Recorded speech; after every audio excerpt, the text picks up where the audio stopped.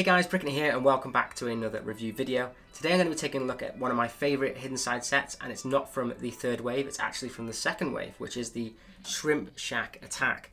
This is absolutely brilliant, and because I've been playing the game a lot recently, I've noticed that not a lot of people have this. This game doesn't seem to appear on this one, so I'm wondering why people didn't buy this set. So I thought let's take a deeper dive into the set and why it's one of my favourite hidden side sets that have come out.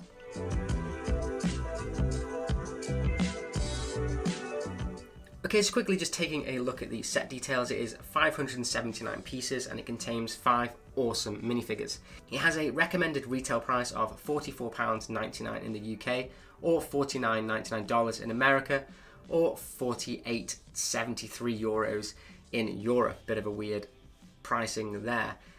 Which gives it a price per piece of 7.8p in the UK, or 8.6 cents in America, or 8.4 cents in Europe. So pretty good price piecing, I think, for this. Obviously, it's not a licensed theme, so that's probably why the price of piece can be a little bit lower than the likes of like Star Wars or Harry Potter, but I think these are great. The thing that I originally didn't get into the hidden side was because I thought, oh, because it's an app, it's going to be more expensive. But when you actually dive into the sets, these are actually a lot cheaper than most other sets.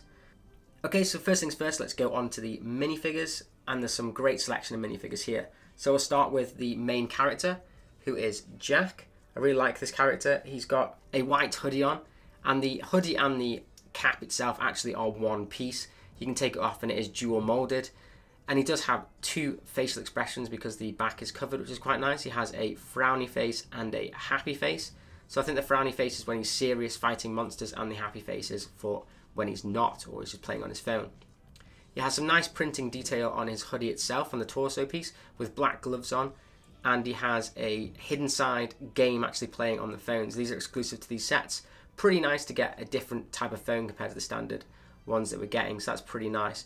And then his trousers are black, but they do have printing, so he's got like a brown belt, which is really nice, and then dangling from his belt is actually a little dog bone, which might be a pooper scooper or dog treats or something like that. So next we have the female character. Now she is called Parker, I believe, although I'm not 100% on these hidden side characters, so let me know in the comments down below if I'm right on these characters' names. But I just love her double denim that she's rocking, definitely 80s inspired, maybe like Stranger Things or something, pretty cool. But she actually has P necklace around her neck, which is quite cool, so I'm guessing it is Parker, I think I've got that right. And then she's got loads of little like embroidery patches and stuff on her denim and ripped trousers on the front. The yellow's not too great on that, but it kind of gets the point across, so I think that's pretty nice. She comes with a pink phone rocking the hidden side app as well, which is pretty nice. And she also has 2 faces, one frowny face again, probably a bit serious when she's battling the monsters, and then another face which is smiley as well. On the back she also has some more kind of patches and stuff with this pow and baseball and what looks like a tiger or something as well, which is pretty cool, and then 3 stars. Her hair hat combination is also dual molded, which gives it that really nice premium look, and she's obviously rocking the purple hair as well, which is pretty cool. Hair pieces on these and the hat piece are very, very iconic to these characters, which makes it a little bit harder to use for a city with those bits, but you can definitely chop and change the rest of it, I think. And probably could use those on other characters as well, as long as you've got a big city and space them around. So the middle character that I'll go through next is actually one that's kind of just like an odd one. I think he's just basically a standard city kind of character. He has no printing on his trousers at all, they're just this dark blue. And he has a pizza t-shirt on, which is quite nice, but it's a bit strange that he's actually at a shrimp restaurant, which he has a pizza, and then he also is holding a hot dog, which again is a bit strange because this is a shrimp restaurant. I'm guessing it's because they don't have a shrimp piece, so maybe that's the reason, but a little bit odd in my opinion. And then he has a dual face, which is one side is a happy expression, which is quite cool, and then the other side he's either stuffing his face or he's about to throw up. So depends on whether you think the Shrimp Shack restaurant is actually a good one or not. But it's pretty cool. I like that face. It's been used quite a lot actually. I hadn't realised how often that had been used. This is the first set I got with that face, but it's a really nice one to see, so I really do like that one. And then he has the kind of the standard ginger mopped hair, which is what my actual sig fig used to have as well. So pretty cool minifig nonetheless. And then comes up to the 2 that actually run the restaurant, and these guys are actually the ones that can be turned into ghosts or monsters or whatever you want to call it as well. So we'll start with the chef. The chef's pretty cool. I really like his outfit. He's got a white torso with then this green printing over the top, which is really, really nice. And then he's got a kind of beige nougat trousers. It actually has a green belt across it, the green torso bit, which is quite nice, which gives it that nice little details around the edges. Other than that, pretty plain on the back, not much to show. And he doesn't have a dual facial expression either because he has a hat on. So the hat, it would obviously be very visible from the back. He also comes with this big kitchen knife, but there are actually a couple of these in the set as well, so you can kind of mix and match. And that's because this guy, when you actually evolve him, I should call it, into the ghost, he actually has an entire half torso piece that goes on top. So you remove his head and put on the torso piece, and he kind of looks like something like Garmadon, which is pretty cool. It's the same Garmadon piece, I believe, from the Ninjago sets. And then you put his hat on top of that character. And then he has this kind of green, limey green kind of look to him, and it comes with this green meat cleaver as well, which is pretty cool.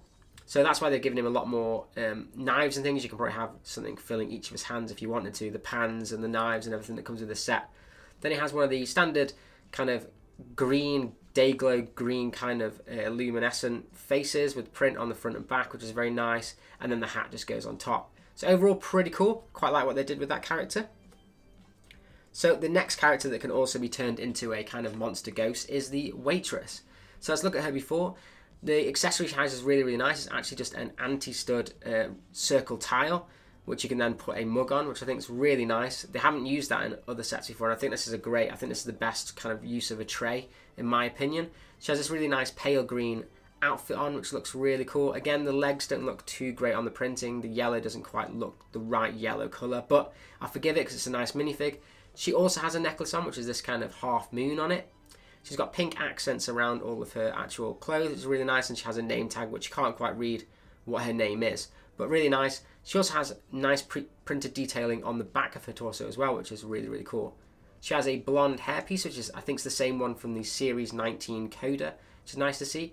And she also has a dual facial expression. So one's this kind of side, she's a bit fed up of work kind of look, and then the other one is a scared one. So obviously when the monsters attack, or if she, if she hasn't been turned into a monster herself. So like I said, you can actually remove her head as well and her hairpiece, and she has a luminescent face as well, but it is a different print to the other guy's one, more of a kind of aggressive looking one. And then she has this really weird mop hair, which kind of goes just over the eyes, which is quite interesting. Really cool. It's like painted on top of the luminescent green to give this really kind of gross, gunky kind of look, but it does work really well. I probably won't use any of these headpieces unless I find somewhere cool to use them. Like I did actually make a hidden side ghost mock through the day, so maybe I might use these in the future, but all in all, pretty cool to get them in the pack. Okay, so that's the minifigures out of the way. So let's look into the set itself. So before we get into the actual shack itself, it also comes with this really cool hidden side buggy. So I'll show that on this camera over here. As you can see, the buggy's really, really cool. It's actually made, I believe this bit is also the same piece that's used in the recent Ghost House cable car, which gives it this nice look, and you can put two people in it quite easily. Then it has this built gun here. It looks like kind of like a 80s laser gun or something. This set's obviously 80s inspired. Then you've got these nice kind of stickers here, as well as some stickers detailing on the side over here as well, just to give it that little extra pop. And it's got just a single headlamp and a bull bar at the front, and then these really big chunky tires. I think this is really cool. I think you can actually easily take the gun off and just use this as kind of like a buggy, modify this a little bit and have it as like a beach buggy or something if you wanted to. But I think this is really cool. I've actually used this in the city as this is kind of a hidden Easter egg of it being a hidden side is in the actual area. So I think this is quite a nice little set to get added to it. Okay, so let's go into the actual shrimp shack itself. So I'll put this over here on this camera so you can get a better view. Okay, so going around the set, as you can see at the front, these are some really nice sticker applications here. Really, really cool. This is a sticker as well with the fresh seafood sticker put here, and then it's got a 3D sign of using a crab, which is really nice. Nice use of sand colouring here as well at the bottom. I think that's really cool. Then over here you have a life preserver on a kind of hook, this nice yellow one, which is pretty cool.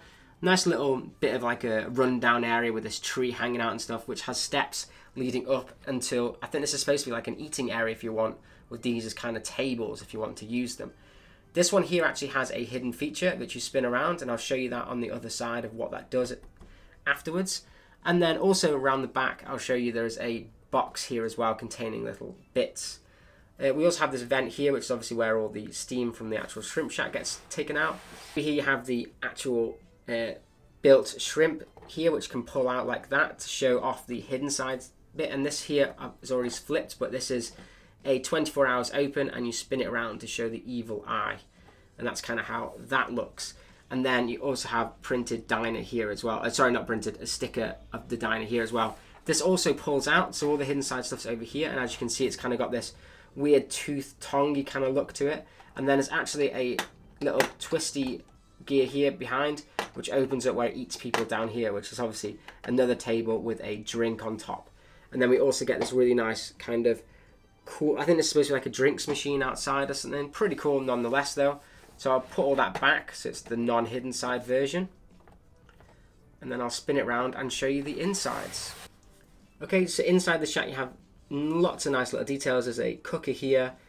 This bit can actually open, which is like another kind of cookery area. You got a coffee machine, some nice bits over here. I think this is really nicely displayed. And you can also open the front latches here to actually open up the restaurant. And this is my first complaint of this set, which is, this is what I was saying, twizzle around to kind of open that, which is where you scan it in the game to reveal like a secret character or something. But this to me is really, that gets in the way, this bar, because actually that's where someone would probably be serving customers, and I just think it looks really, really ugly for kind of this setup. So I remove this when I put it in my city. I don't have that there at all, because actually another annoying thing is that this is the bit here where you spin to change what's happening in the game, where you need to look for red ghosts in the red spectrum or in the blue spectrum and things, and that's actually hard to use with your hand when you're kind of playing the game. So I think they should have done that on this instead, which would have made the game playability a lot easier to do that, and that would have then allowed this to be more acceptable in my opinion, because it would have been at least a bigger play feature to the actual game. But there's lots of details over here. We have the saucepans on the side here. Like I said, this is a nice printed piece here of a 1x4 kind of dial. You got some spoons, the coffee machine's pretty cool. Another clip here that you can add something else if you want to. And then this was the box that I was on about before, and it contains some nice little detailed things. It's got a fish, an egg, and a what looks like, oh, it's a couple of fishes, an egg, and a chicken drumstick as well, which is pretty strange, but some nice pieces there if you don't want to use them there and actually leave them there, because it's a bit weird choice for them to be there, to be honest. Okay, so as well as all of these characters as well, you also get the little dog Spencer. He's quite a nice little character to have in the set. He's in a lot of these sets though, so I don't really rate him as a minifigure or anything, but he's a nice piece to have, along with all the kind of pieces that you're getting in the back and stuff. So overall, I really, really like this set. With it being a hidden side set as well, they usually drop down. I think I managed to pick this up for like £30 when I got it, which is an absolute bargain for this set. I think it's great. So what I will do with this set is actually not have it as a hidden side set. I love the game. Not a lot of people play this level though on the game, which is a bit bizarre, but I think it's because this makes a great city shop. You can easily take this off, remove all of this stuff on the sides of things, and it's a great little actual shrimp shack, which is what originally interested me to this set. I think if you want to play the game and stuff, and if you guys are into the game, I would definitely recommend getting something like the Buggy or something, which is really easy to pick up, play the game around the little buggy, and then you can put it away. Whereas with these, because I want to kind of modify it and turn it into something, I find it very hard to do that and then be able to take this out of the city and play with it, which is why I don't feel the app is the greatest for this level, and I think that's why probably a lot of people don't play this level app. The Haunted House had the kind of same thing, the Haunted High School, sorry, had the same kind of issue where it was so big, to get it out and move around the table and things made it very hard to play the game at the same time. So yeah, I find the smaller sets for the hidden side game actually better. But that's my review of this set. Hope you enjoyed it. Please let me know your thoughts of this in the comments down below, and hopefully you like this new setup style as well in my new room. So let me know if you're enjoying these videos. They're a bit different, not the standard generic white backgrounds or anything anymore. Kind of got more of a nice warm glow feel to these videos, so hopefully you like that, but let me know. But other than that, I'll catch you in the next one. If you enjoyed the vid, then if you haven't already, please like and subscribe, as it really helps out the channel. And as always, keep bricking it.